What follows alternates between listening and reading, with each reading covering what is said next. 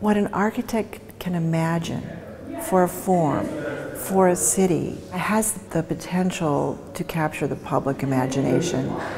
These are not projects that are intended to be built, but projects that are meant to start conversations. We did a national call for letters of interest. We got more than 250 applicants in all stages of their career, from very young to very seasoned, but also with very different backgrounds. And as a result, there's a lot of variety on the ideas put on the table, which is what we were hoping for, and is what we got.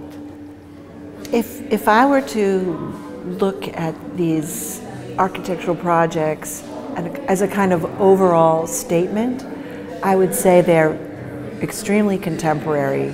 There's no nostalgia about what Detroit was. There's no romanticism about what Detroit could be.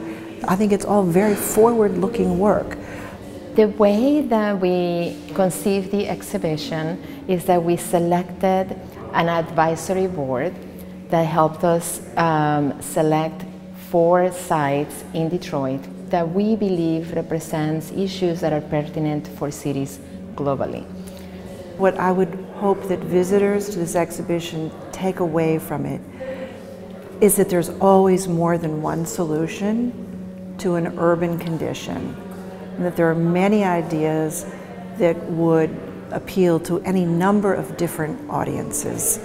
One of the things that we're very happy is that all of the architects, one way or another, worked with the everyday and brought architecture to the everyday. What is the everyday life in the post-industrial city, and how can architecture contribute to it?